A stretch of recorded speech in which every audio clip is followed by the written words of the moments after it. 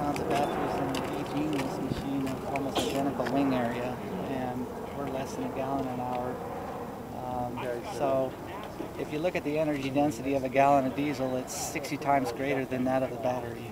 I mean, 60 times.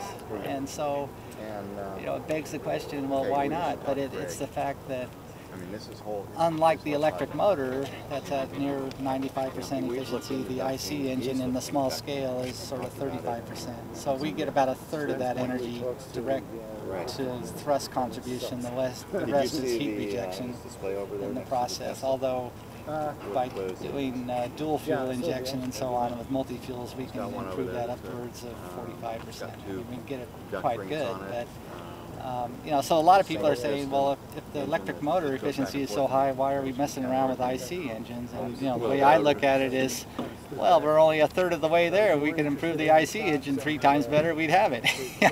But it's just, you know, it's the energy density of the fuel that's so much greater than the power density of the battery. So we're